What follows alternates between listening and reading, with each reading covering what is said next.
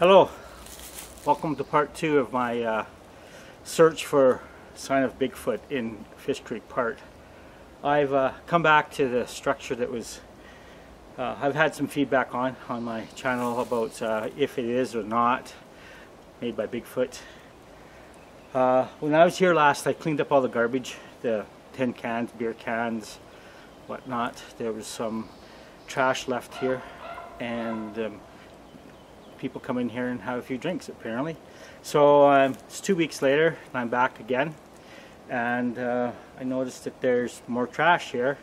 Not as much, just a couple of beer bottles, nothing big. It's not a huge mess, but so people are using this, you know, unless all of a sudden Bigfoot's gotten a taste for Corona. I don't know, but I don't think so.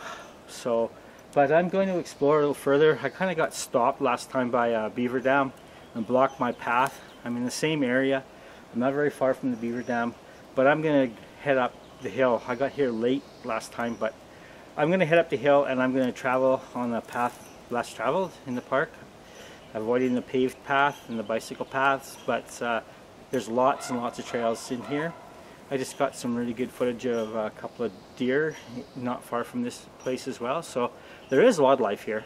There's coyotes, and I think there could be a wolf or two, but it's, even though it's in the middle of basically the city, it's like a little island and a pathway. Actually, wildlife could use this as a causeway to get right through the city and out and never be detected. So the park is closed at night. The gates are closed, so you can't drive down here, but there's nothing stopping you from walking around here at night. Maybe I'll do a night walk down here. Not much to really see in the dark, but I know the path's pretty good. Anyways, part 2, searching for sign of Bigfoot or not, showing what people have done, knocked trees over, whatever. Maybe I can find another one of these structures somewhere. I hope so. I'll start looking, so we'll go from there. Talk to you soon. Bye-bye. I'm on the other side of the beaver dam now. Last time I was down here, I was over, I'm just going to pan into it right now. I was over looking at this patch that they had done on the dam. I was over there filming that. You can see the mud looks relatively fresh still compared to the rest of the stuff. But this green, the algae that's grown on this pond, is actually quite pretty. And I'm going to be tracking down. I'm on the south side of the park and I'm heading west, so there's a lot of nothing. A lot of on the west side of this park there's wilderness for many kilometers, so there's no reason why big game animals couldn't use this area as a kind of a causeway. I haven't seen anything like elk or anything in here, but I have seen deer, lots of deer and stuff. So, and I'm continuing my search here. I just take a picture of what I find interesting. Anyways, I like being outside and finding these wild things like this. Okay, so I'm going to continue on. There's no real sign of this. This is no real sign of Bigfoot or not, or people. This is just nature. Nature being nature. The beavers are maintaining this dam and flooding this little valley, and just doing what they do. And Park Service lets them, so that's good. Kids can see, and people that may not have had the opportunity to learn about beavers in the wild, they can come here and observe, and we might even get to see a beaver if we're careful. Anyways, I'll pick this up in a minute.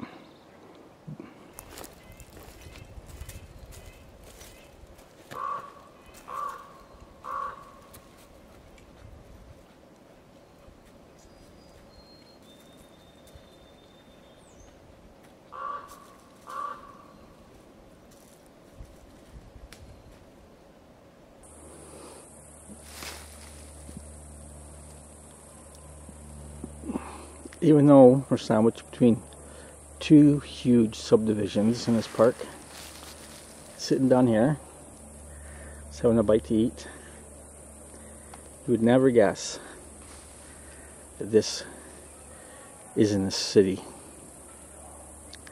Now, you can probably hear those guys behind me there on bikes, or whatever they're on, but it's just so peaceful down here.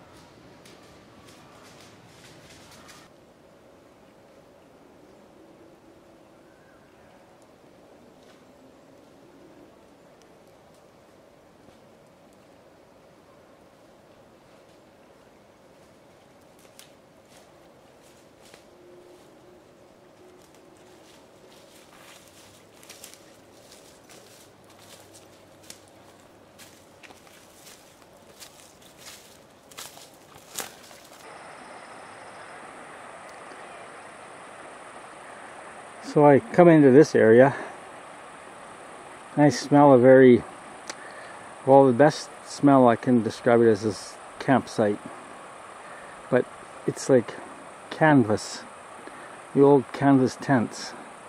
There are no tents here. I don't quite understand. Kind of like on the edge of a cliff, but there is a bit of a fire pit here. That's not really the wood smoke I'm smelling. It's a camp smell. That's the best way I can describe it. Interesting.